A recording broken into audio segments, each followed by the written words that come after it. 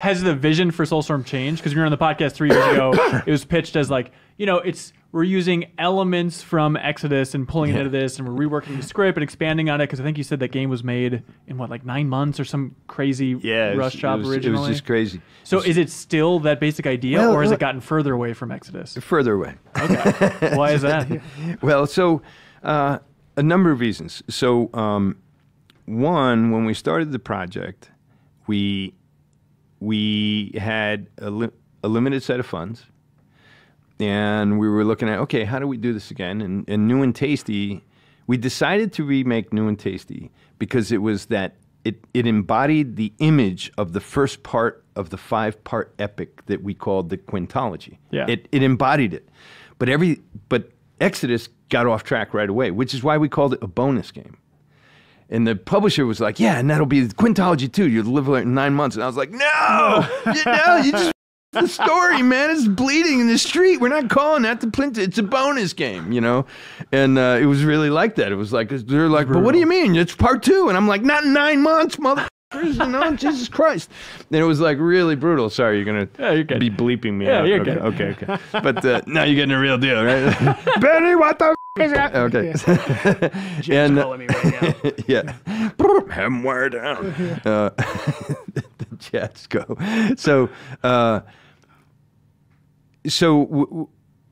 what happened with that, we called it a bonus game because I took elements that were from the real story of the Quintology, and then I tried to kind of hack together a version of it that I could get a game out in 9 months. Right. And that was the easiest way, quite frankly. And this is, you do these things. You borrow millions of dollars from corporations. You better come through, or else you're not going to do it again. That's for sure. And so you try and work with your partners. You try and do different things. You make different choices, and sometimes they're good, sometimes they're bad. You live with the consequences.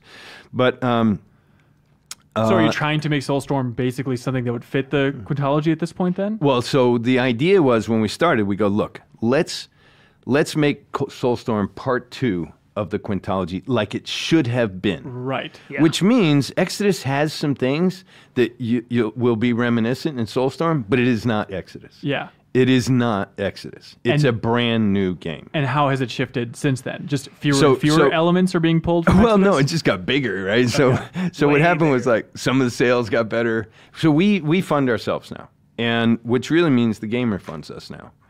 But not ahead of time by buying our games. Yeah. And now with digital distribution and self-publishing, we get to retain 70% of every penny spent on those games.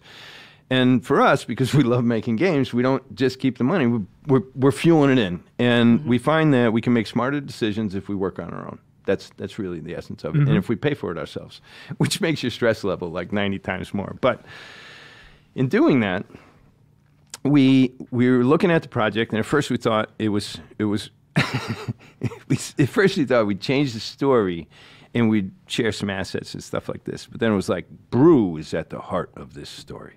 Brew. And it was, brew was in the other story, but not the way it was meant to be, right? So this is what I want to tell people who enjoyed Exoddus and loved it. I'm thrilled that you loved it. This is not Exoddus. Don't compare it. Don't think it's going to be. This is a brand new game. And it has a lot that's going on that Exoddus did not. And so we're looking at this, and one of the first things Bennie and I are like, well, what's going to make this game different? And we're going to evolve on the tool set that we created for New and Tasty, which is running on Unity in a 2.5D. Where do we want to push this? And we said, well, it's got to start with the brew, because the original concept was that the brew, aside from the diabolical purpose, secret mystery of the brew was highly flammable. See, that was the thing. That was a thing, right? And as a highly flammable consumer product, you should be able to do shit with that, like burn shit down, right? Yeah. Like burn spread everything. Burn it down, man. So just adding more gameplay systems like that were originally kind of hinted at. Now, but this time we're going, if we had a team of 80 people, we don't have a lot of time to explore. Yeah. Right? So what we wanted to do is, I don't know if you ever saw Mark Cerny's, it was the second talk at DICE. Mark Cerny did this talk, who I think's a genius, but he gave this talk. It's called Game Design Documents Should Never Be More Than 5 pages. Right. And I thought he was always right. Like you get the things working, then you get them working better, then you build off of that. You know, you might have an idea where your story's going, but really you got to find sweet spots, and you're not going to articulate it as a big plan. Big plans typically turn into big turds, right? And unless you know that, well, this is Call of Duty 9, and then this time we're just going to add a dog, and then it's going to be able to parachute, and we're going to add these new features, and we know these extra social features, and you'll be able to share it to Facebook too, right? Like, whatever. Like, you know exactly where that game's going. Like, if you up the next version of Gran Turismo, you're an idiot, man. Like, how can you have that much momentum? Now, they haven't yet. But you really have to be a right?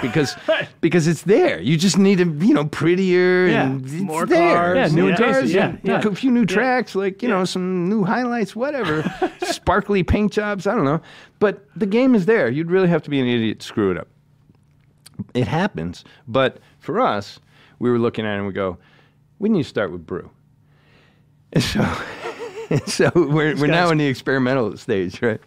This guy's just crazy all the time because in the experimental stage. So no, it's okay. In the so coming from a more technical background, when I hear some of his ideas, as grand as they are, I have no idea in the moment how we're going to pull it off, right?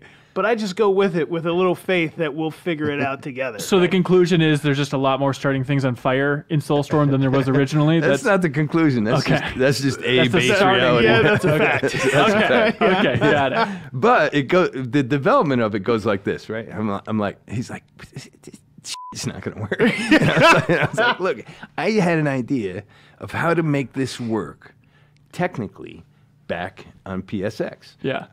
Thank God I didn't try to do it because it just would have just taxed the system into like emergency brake mode, and overheat chips.